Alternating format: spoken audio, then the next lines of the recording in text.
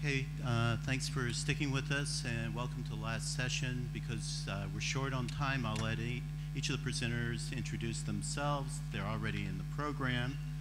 My name is Brant Houston. I'm the chair of the Global Investigative Network, which is a network of about 150 nonprofit newsrooms around the world that do investigative reporting. I'm also the night chair in investigative reporting at the University of Illinois, and before that I ran investigative reporters and editors. So investigative goes with my name all the time, and I was an investigative reporter and still do some editing. So we're going to go through things fairly rapidly because we want to have some questions and answers, and I just wanted to set the stage a little bit with just four websites. Okay, can you set that up for me? Okay. So the first one here, and I wanted to tag into the last session. I think it's great to have a little coherence in our program. We were talking a lot about digital advertising, print advertising, and supporting good reporting. One of the stories that just came out this past week is about investigative reporting at the Washington Post. And Marty Barron, who's the editor there and famous from a movie now, said investigative reporting is absolutely critical to our business model. We add value, we tell people what they didn't already know, we hold government, powerful people, and institutions accountable. This cannot happen without financial support. We're at a point where the public realizes that and is willing to step up and support that work by buying subscriptions. He said digital subscriptions had soared this week in the wake of the latest Russian revelations. We'll go to another paragraph in here. Investigative journalism also drives advertising, Mr. Hartman said. And then at the very bottom, there's an analyst that says the future for newspapers is in really the production of high-end quality journalism. So that's one thing I wanted to touch on. So we start maybe with a little bit of hope. And now if we can go to the next one. I think you started the conference, a lot of people have talked about this, but this shows the new kinds of journalism, tremendous collaboration across borders that gives us quite a bit of hope. I also wanted to show a network that began in the United States in 2009 that is yet another group of nonprofit newsrooms that are, and this organization, this network, looks at coming up with business practices to sustain those organizations. Sustainability is our big word. And last of all, there's the Global Investigative Journalism Network, which Jetta and others and Roberto are quite familiar with. So again, some of the answer may be in networks and collaborations, but we'll start to explore that. And now we'll go, if we can hit transparency, we'll go to Roberto and his concept for this panel and some of the concerns he has. Okay, turn it over to you. Thank you so much. Thank you so much for everybody. Before I start, I want to say something. I am a Mexican, and I came to this Congress really heartbroken by the recent killing of a fellow journal, Javier Valdez. And I would like to put on record that the killings of journalists in Mexico has become an endless tragedy, all of them with impunity. And just as I'm saying this, I've been recently told by somebody in Twitter that another journalist, which I don't know, called Salvador Adame, has just been kidnapped and has been disappeared for 2 days. And of course, the odds are that he's going to be killed again as well. Sorry. I will really ask for everybody to just reflect a little bit on the situation that is going on in Mexico that has started many years ago, and that have meant that Mexico is one of the most dangerous countries on the planet to do investigative journalism and journalism in general, particularly when you are doing investigations around corruption and drugs and drug trafficking. So, I mean, I think this is very important for me to say. Having said that, part of the reflection of this panel is about our experience as an advocacy NGO, that we rely on news and investigative journalism to do our work.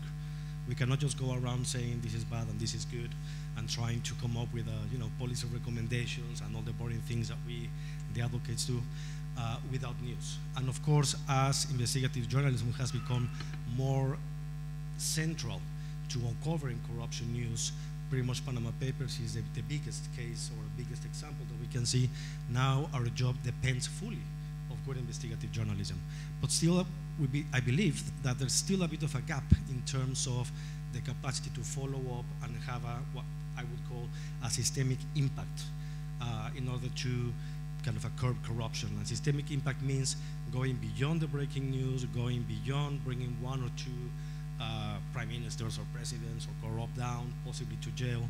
It's about changing the rules of the game in societies and in governments. Because what we have seen over and over again is that after a big scandal happens, basically the system is able to reaccommodate itself and that the rules of the game remain. So the question and why we are here is about how we can bring greater collaborative models so that advocates, civil society in general, but fundamentally, we can work more with investigative journalists. A very last reflection that I want to make, so to give the floor, is that usually NGOs are pretty slow. We depend on donations, we have yearly programs, yearly plans, and sometimes when the news break, our capacity to react is pretty slow. Potentially, we may only be able to do one of our typical press releases saying this is horrible, this is bad, but we are unable to shift gears and try to engage systematically on the things that are being uncovered. This is changing for the good because now we are collaborating more with investigative journalists, but the question here is about how we could actually work together to make sure that the rules of the game are changed for a long-term perspective. Thank you. So Jed, are you all set? Yes. My name is Jeta Zora. For the last 12 years, I run current affairs program in Kosovo called Life in Kosovo. My story actually starts from the very question of this panel. I started working for the BBC as a fixer, started my career as a fixer, and worked for the BBC in the World Service, and I was very frustrated that I was having no effect with my journalism. So in 2004, I decided to go back to Kosovo and see some change happen from the journalism I do. And I started to figure out what can I do to impact people's lives. And the biggest problem in Kosovo when I arrived in 2004 in a post-war Kosovo was the energy blackouts. We had 4 hours electricity on, 4 off. And I started digging why we have so little energy. And one of the reasons why we did was because people didn't pay their bills. Because during Milosevic era, former Yugoslavia, one way the citizens of Kosovo Kosovo Albanians were resisting the state was by not paying the bills. It was part of the peaceful resistance. While the wars were happening in former Yugoslavia, the people invented, they didn't want to go to war for 10 years because we saw the consequence of the war, but we developed a system of resisting the state. Not paying the bills was one of the ways. But in post-war Kosovo, this was causing like the main element of statehood, like just living with electricity and water wasn't there. So there was an election coming up, and the election was about mayoral elections. I wanted to do election debates in every town, but although it was a mayoral election, I saw that I had to get the promises. If you had to go to every single town in Kosovo, there were 30, and if you wanted to get promises, election debates for every single candidate, there were 300 of them. And I thought I'll start asking the energy company whether the 300 candidates for mayors have paid their energy bills. I tested it out. This was an era where most of the people who were running for election were former guerrillas, people I had met as a fixer during the war and who didn't want to be challenged, but I thought, hey, I know these guys, I can ask them the question, I know these guys from the war, I brought them with the BBC cameras, what's the problem of asking them about energy bills? So we started it off like that, and also, I mean, before I'll show you the video of their reaction, but just you have to have in mind that I had to spend a year few months convincing the head of the public TV to air these debates, because he thought this is kind of journalism that a 40,000 people town, 30 towns, who cares about every single town? Just do the big towns. In the end, I got 11:30, 23:30 at night schedule to air these for mainly him to get rid of me after me begging for 3 months to do this. So let's see the reaction. I would like you to help me to play the reaction of the people that I asked of energy bills, and I'll tell you what happened afterwards. Ju tha që ju jeni ekspert, tas janë. Tregoni tash ekspert, ata e paguajnë rrymën. E paguaj, besoj, sipas. Ju, a e paguni ju rrymën? Po. 0-0. 0-0. Zëni Çoka, paguni ju rrymën? E paguaj. Zëni Zhorko? Bile avans japëm sepse udhëheq një fabrikë. Avans jepni. Mlejoni shikut nderuam, ju që jeni në sallë edhe ju që na shikoni. Zëni Zhorku, ju keni borx 2.934 euro.85 cent. Zëni Çoka, ju që e paguni me pot, qartë thatë, ju I keni borx 5.570 euro.74 cent. Zëni Krivanjeva që tha dhe ky po sigurt e ka 838 euro.50. You got a great voice for a prosecutor. Okay, so the good side of that was there was a rise of 40% in paying the bills after the campaign, since this went on every night. Of course, the first person who called me and was the head of TV who was resisting me to play this program, who said I had to pay my bills when you started showing this. Yes, live. So in every town, we went every night, and in every town they'd come back with, then the day after, with the bills paid. They said, okay, I sent my wife yesterday. It wasn't paid, but they paid afterwards. Okay, this made them, so what's the message of being effective? I was spending so much time in the rest of the program to scrutinize to research and scrutinize political party programs, but people just came to watch, like with popcorns, just came to watch this part. This made them popular in order to get them to get them hooked to the format. What format? The format was, I filmed the promises of each mayor, and I would come back. This was 2007, 10 years ago. In the middle of each mandate, I'd come back to every single town, play the tape. It was, if we start showing so this was the format where we'd put a screen on the same hall when they made the promise. We would play back the tape and measure the promise, how much had they met. In the beginning, of course, they lied a lot because nobody believed we're going to come back. We've done 3 elections, 3 election debates, and 3 post-election debates. This is what I guess the answer is about being, if you don't follow up on your own story, who else is going to follow up on your story? If you don't nurture your own story, if you don't care, and this is why I think our type of journalism survives today and donors want to pay it, because it's rooted. Basically, I see it as rooted in the audience, and I call it engaged journalism. I will come back and I will play the tape over and over, and none of the national TVs want to do this. They find, in the beginning, that was the mentality. Why would you go to every single town? Why does every single town deserve us investment in crews and doing it live and doing it in small towns? Because I only felt then, because it's where the audience is where is the least tended to, and the credibility was built like that year on and year out. However, that's the good side of the story, that we had an effect. The bad side of the story, the not so good side of the story, is of course I was challenging every year as I was coming back.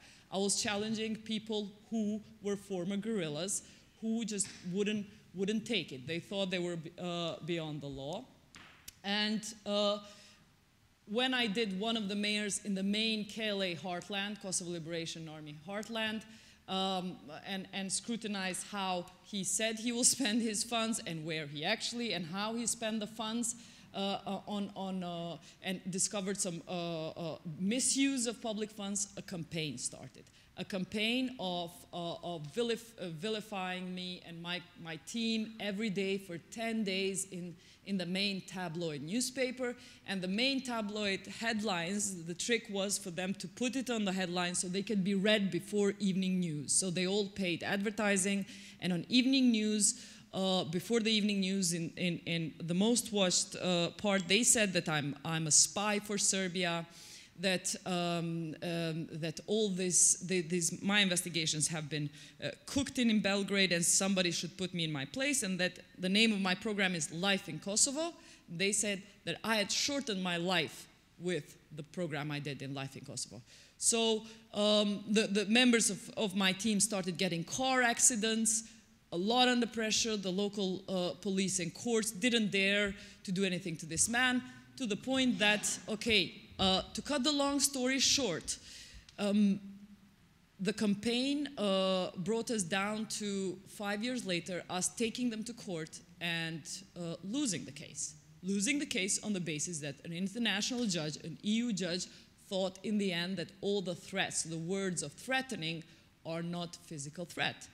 Since we're alive, they're all right to threaten. However, this was, of course, in a period where Serbia, everybody knew somebody who had been killed in the war.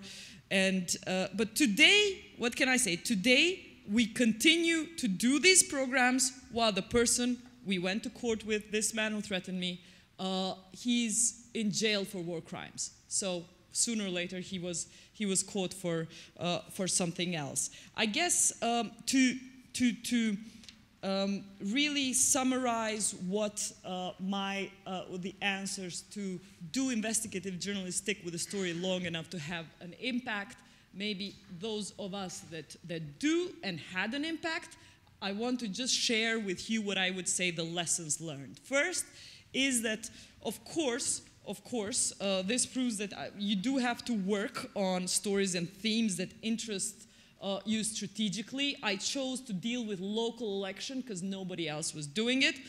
And, but the side lesson in this for me was that I wish somebody would have told me then that I need to pace myself, because I thought the wartime reporting, nothing could get worse than that dealing with Milosevic, paramilitaries, massacres, and nobody prepared me mentally. I went through hostile environment courses with big media, flat jackets. I thought nothing can be worse than that. A post-war peacetime reporting had ended up to be something nobody prepared me for. So it's a sort of cat and mouse game that I wish I'd known to pace myself better, not to completely be mentally unprepared for what happened, and dealing with former warlords and freedom fighters, those who were freedom fighters for me to turn out to be corrupt politicians. So, but consistency means that those people would end up the same way we work, because we live in communities which are interconnected, and especially where I live, 2 million people. I always have to count that the next mayor is the next minister, the next oligarch. So being consistent with following someone's career is, as well, you as a journalist, it pays off going for the same story, because the people that we're investigating stay the same. Second lesson, I guess, that I'd like to share with you in doing this effective and very focused investigation is freedom of speech is not cheap. So a whole year before I started my program, I knew I had to fundraise for my program. I guess just growing up in patriarchal societies, this is normal. Even if you have to, I only got this because even if you have to kind of object to your dad, you have to have your own money. So it was natural for me to spend a year before having a program fundraising. After which, of course, I got enough funds to have 3 people to hire. In the first year, 2005, I started with 3. Today, we have 70 people because we have persistently kept on certain stories and certain themes.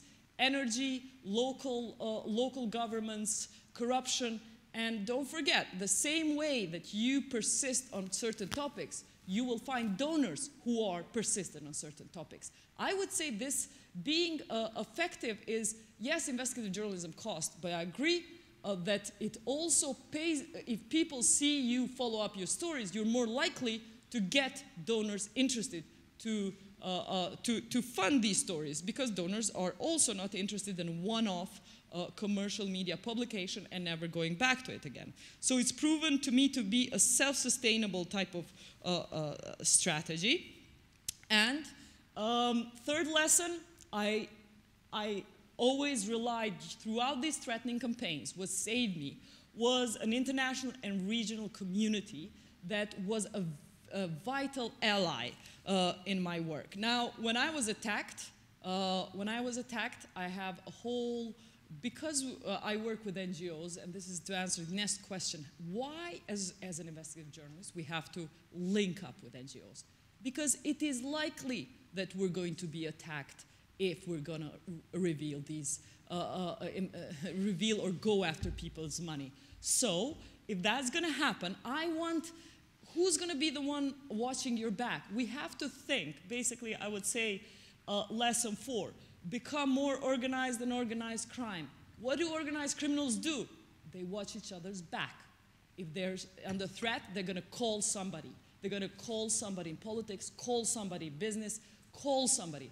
I took this, by investigating them, I took literally their method of how they watch each other's back.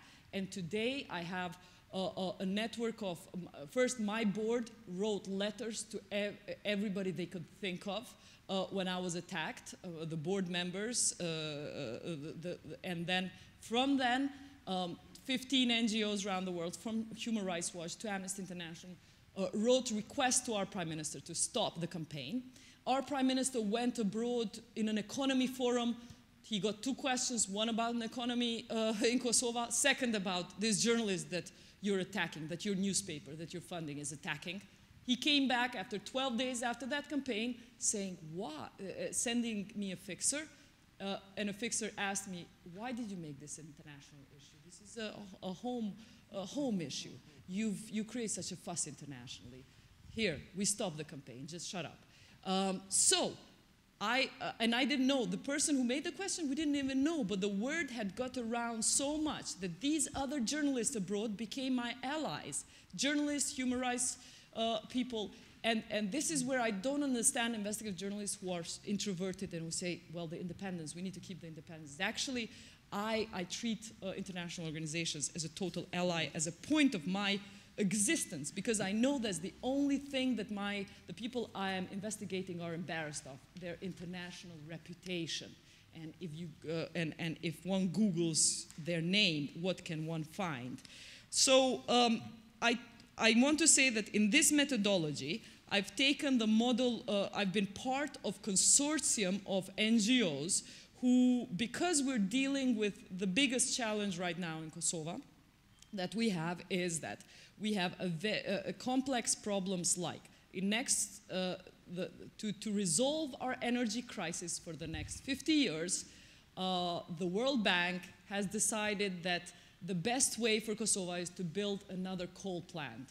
They wanted to do this by having no social and environmental impact. So this is such a big problem that we cannot resolve it just as a single media and single NGO. Jetta, we need to move on here. What we have done is we're a part of what we call a civil society triangle with grassroots groups who are filing complaints against the World Bank on the way that the World Bank does resettlement. We are using think tanks. Think tanks are coming up with science, scientific details why Kosovo doesn't need a coal plant. It can rely on all sorts of other sources, but not to have yet another coal plant, and investigative journalism. We work together strategically because it's such a huge problem, to the point that, for example, the grassroots have taken World Bank to court. I've written articles about it, published in The Guardian, and in the end, this model of cooperation has been taken as an example by the Innovations for Successful Societies Princeton University lab that just analyzed as a role model why this was so effective and how to use it in other post-conflict areas. What we're going to do, hold on a second. We've got to switch computers, and so while we do that, I'd like to do some questions and answers while we change our technology. So Jette can continue on if you have questions. Are there any questions for Jette right now while we do our switch here? Any questions? Yes, there. Okay, go ahead. What is your business model? Do you survive only on donors or do you have subscription? Very good question. There was a point when there was UN administration in Kosovo. UN administration means that it had its board members in the public TV, and that's why it wasn't completely government-led. That's why I could get my show on air at all in the beginning. So when these programs started, the popularity of them grew, and the public TV said, if you fundraise, I was running a bi-weekly program. They said, you fundraise for 1 week, we pay for 1 week. So it was 50-50 at that time. The public TV partly paid for the program, partly us. Today, when Kosovo is completely led locally, they stopped funding.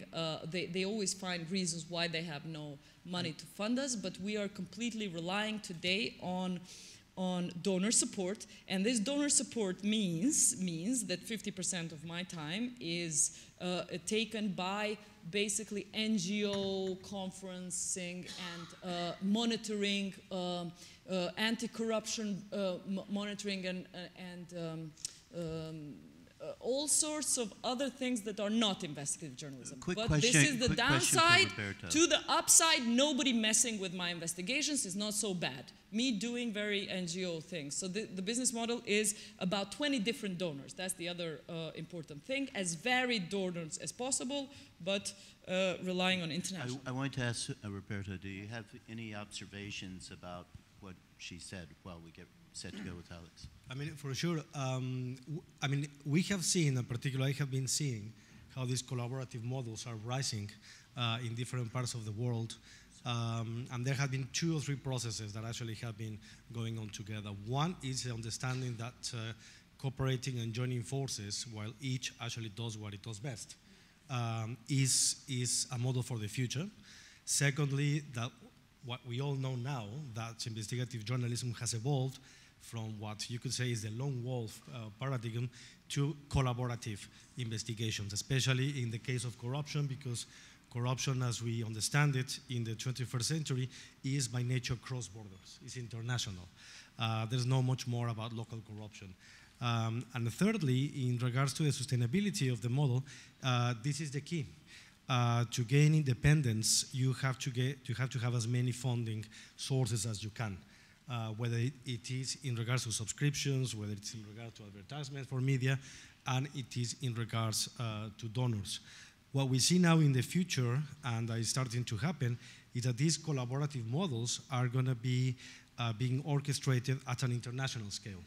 And Transparency International just joined a consortium with the, I don't know if you know it, the OCCRP, the Organized Crime and Corruption Reporting Project, to actually start doing investigations together, where we know about the cases since the outset, and while the investigative journalists do the investigations, so on and so forth, we prepare ourselves for a very, very solid and I could even say aggressive follow-up, so that we ensure that the changes that we're looking for take place. So, I mean, this is a fantastic example, the one of yours.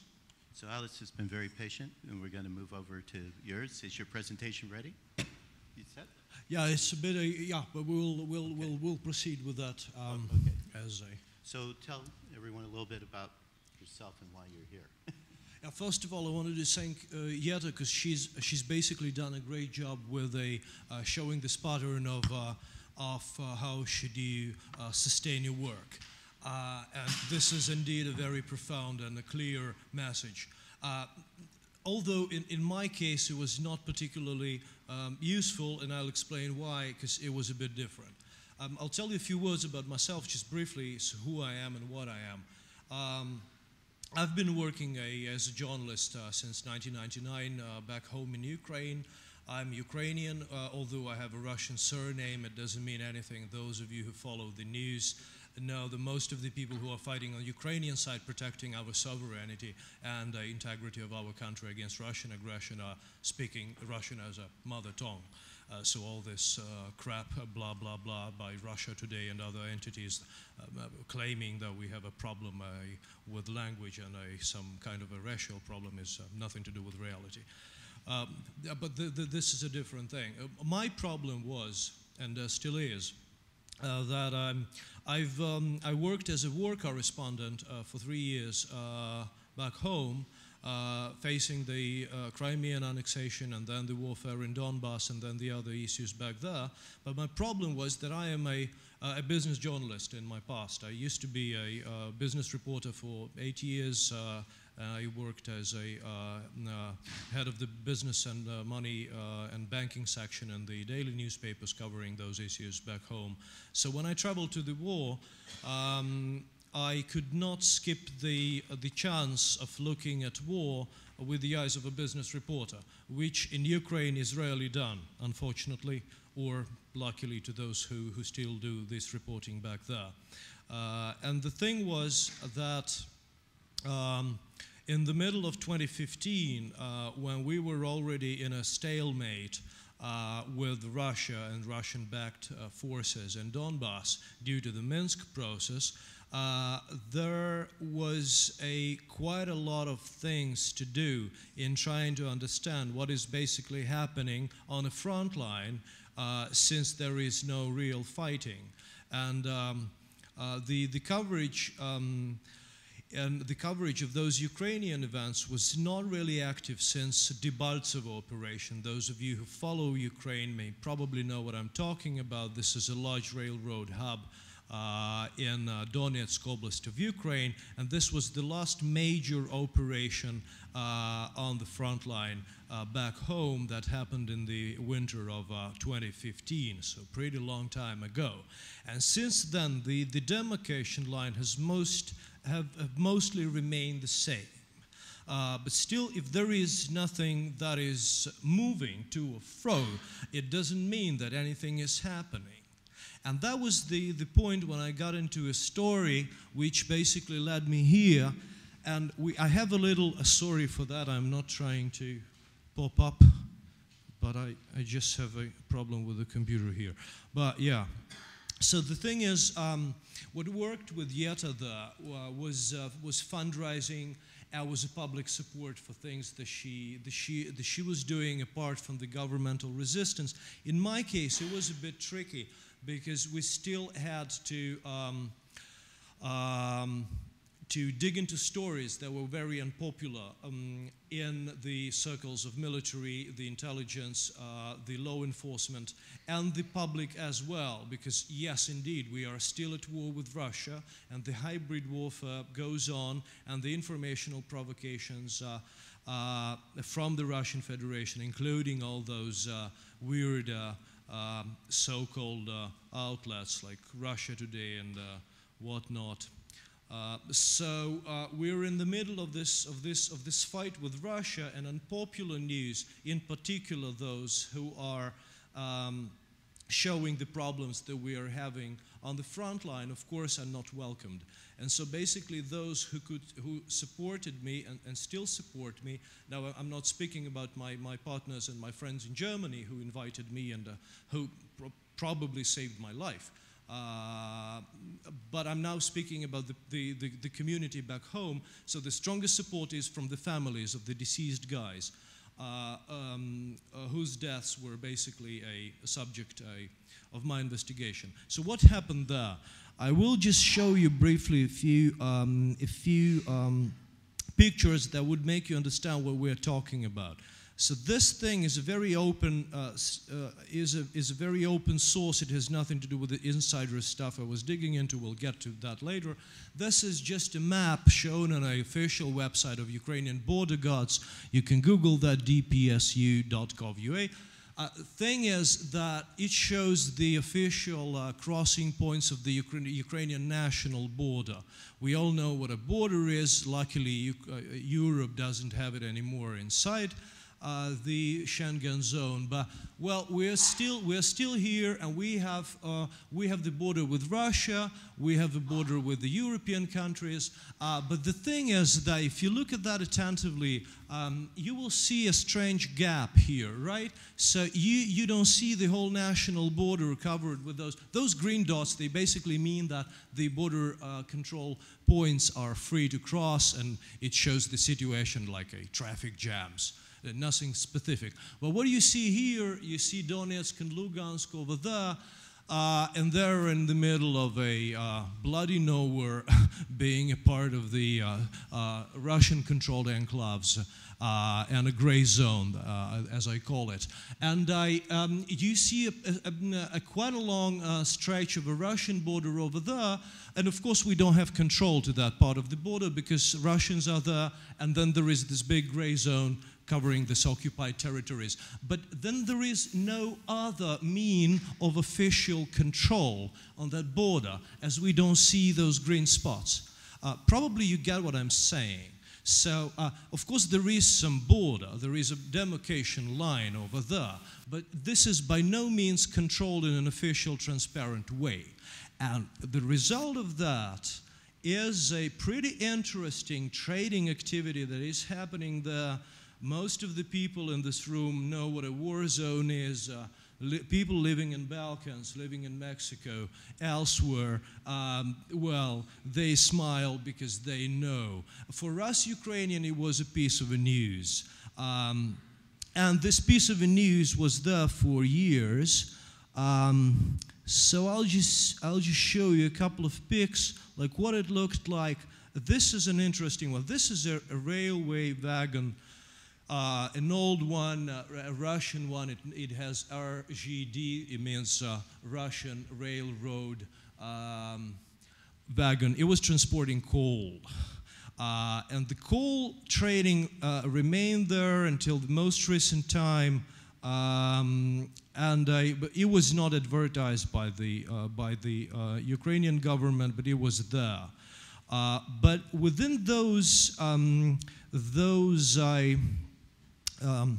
trains that were transporting coal from the occupied territories, there were quite a few things that were pretty different from the official shipment that was supposed to be taking in and out. For instance, well, we see this little, I'll show a little fragment of a video here. It was filmed by a guy who was my first source for information when I started digging into the story. He was murdered 2 days after I've recorded the first interview with him. Those are these 5 bags that we see here. You see them, right? Okay, so they were transported by this train. The value, the price of a shipment that was transported by the train, it was supposed to be 1 million hryvnias, which is something like hell, it's not too much. Yeah, something like 300,000 euro. But the price of those bags, bearing what we have in them, was the gold and silver works. Well, some very cheap-looking and pretty ugly-looking, in my view. Some Orthodox symbols used in churches, but these are goods for trade, and they have gold and silver, and the price for that is 3 times higher than the price of a coal train. And this is the thing that we call smuggling, which is a little bit weird because de jure it is not a smuggling. We still have, so if we look at this Ukrainian border, we still see that this is a part of Ukraine officially. But still, de facto, this is a place that is not more controlled by Ukrainian authorities, although they still try to kind of stick to the Minsk process of reintegration of the territories, which is a bit hard to do. various different kind of goods were transported and were circulating in this area. For instance, it was coal taken by the cars through the checkpoints, which was and the local militias and the local military were basically getting cash from that. This is the most recent piece of news that I love. It was just the other day I took a screenshot of one of our websites. So this is a, according to official information from my authorities, Ukrainian authorities, this is a Stradivari violin. It was indeed, according to the footage that the government was able to produce, it was a real Stradivari violin produced somewhere in 1730 Anno Domini.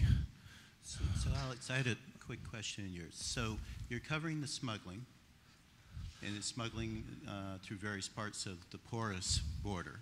Yes. And you have sources, and then your sources begin to die, so you have 2 investigations going on. Is that correct? Well, it looks like that. It looks like that. I started over with trying to understand what a picture of the trading with the occupied territory is like, and what is a financial side of war. And the problem was that I was still doing it in the midst of the war, basically. Even in a hybrid way as it is still a war. So there were no interested party in going on with that investigation, apart from those guys who are no longer with us. The problem is, I'm not trying to, so we got and this is another different item. Most of you will probably recognize this pieces of technology, not too modern, but rather recognizable. So this is one of the things that was traveling in between those enclaves, and in a normal vehicle like that. The problem was that no one have ever reported on weaponry leakages back home. And we have a huge problem indeed, and my group was able to collect some of the evidence of a pretty high scale armory, weaponry, and the rounds and ammunition being leaked from the military bases back home, which was happening in at least 2 criminal cases, connected to the people involved in at least 2 criminal cases I've been following. So these are the rounds of ammunition. The problem was, so I'll try to get to I can tell the story for hours. This is a pretty long story. We have 5 minutes. Yeah, we have just 5 minutes. Thank you, Roberto. Thank you, Brant. The thing is that what is a lesson? Well, Jetta was great in that, having the lessons. I have my own lesson here. You cannot stop. Even if you want to, being a journalist, there's a thing when you cannot simply quit. And you can become whatever you are. You can become a writer, a farmer, you can become whatever you want. But you will still be accounted as a journalist. And you will you will never, ever be able to stop being a witness to the things you have once seen and documented. And the problem is that you have to live with that. And every one of us here has to live with that, and we do. My problem was that I could not get help in my home country due to the problems that my home country is still having there. But the more severe problems were having people not being journalists.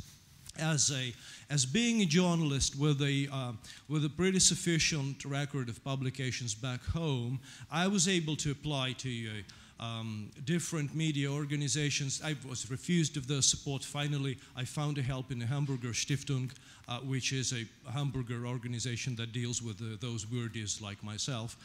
But the thing is that there are much more people who were unfortunately not able to apply for that support. The problem was that the second and the last lesson that I learned from this story is that you, in the transition country, I cannot judge Germany, US, or Britain, even the Balkans, but I can judge the countries of the post-Soviet Union, as I worked there quite a long time. And in those countries, as Russia, Georgia, Armenia, Russia, of course, and Ukraine as well, you just cannot let the law enforcement do their job silently. Because the thing that you will get, for sure, you will get a destroyed evidence. We have seen it in Sheremet case, the journalist who was murdered in a strange way last year in Kiev last summer. And that was this OCCPR investigation that showed that there were missing evidence on one of the surveillance cameras in the local shops where his car was blown up in the morning. So the surveillance from night when the bomb was probably installed was missing. The same situation I have faced in my own case because my group, and by my group I mean my sources and the other people who support me in gathering the information, because we are still on the way to get to the murderers. But the thing is that in my particular case, the evidence that was that would be probably, absolutely for sure, that would be used by any police investigative authority, any investigative authority all over the world, which is the digital data stored on such devices like this as my personal computer. In my case, the data on the personal computer of my deceased source was destroyed, erased, and it was only by the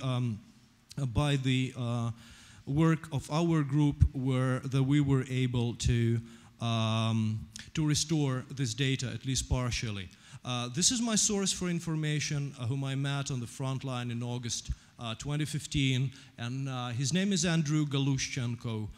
He was a volunteer that was hired by the government, was actually provoked by the government to join their anti-smuggling campaign back home. And he was the guy who was killed 2 days after the first and the last recorded interview that he ever did, and this was an interview with myself. Later on, I was blamed on being the one who provoked his death. I was told that I am the next target for the murderers. I was said that there is a plot against me. There were a lot of things. There were direct threats as well with the weapons in their arms. This is just the moment when I'm interviewing the guy. In 2 days, he won't be with us anymore. The problem is, I just want to add one thing. This story that started with the interview on the front line of a business journalist, a former business journalist, and then a TV guy like myself, ended up in a pretty long turmoil that affected me personally. But the thing is that from the very start, it was clear that you cannot stop.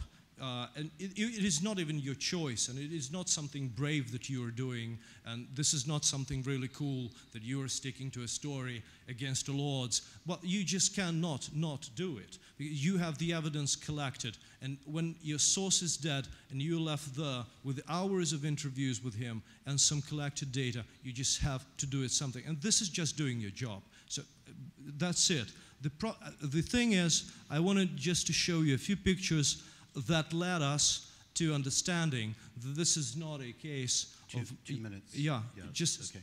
Thank you, Brant. So I just wanted to show you the things that the local law enforcement, in this case it was a military prosecutor's office, was trying to basically hide from us, and with the assistance of the other law enforcement that was erasing the data on the gadgets of the deceased guys. So this is my source. This is the guy who was killed the next day after him, airborne captain, 80th Brigade. His name is Volodymyr Kian. He was the first guy to claim to start an independent inquiry into the death of the guy who was dead the other day. That is my murder source. His gadgets were also cleared off any information on them.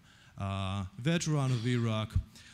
So that is he. That is the guy that was dead in a different location, but as I found out from the gadget of my deceased source, that Andrew was also trying to inquire into his, to make an inquiry into his death.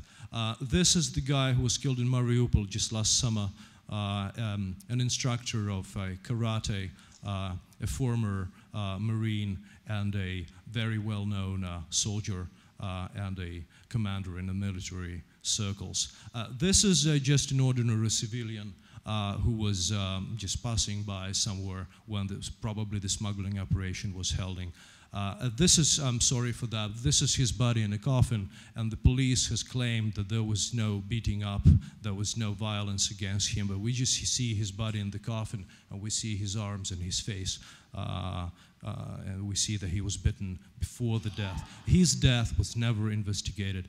I'm very sorry to say all that, because I'm a patriot of Ukraine. We are here in the patriotic house, but the thing is, the reporting uneasy news for the home country, even in the state of war, is important, because otherwise we will just stay there with the ineffective law enforcement there is just not doing its job. This is the other guy. The official reason for his death, that the police and the military prosecutors said that was a suicide.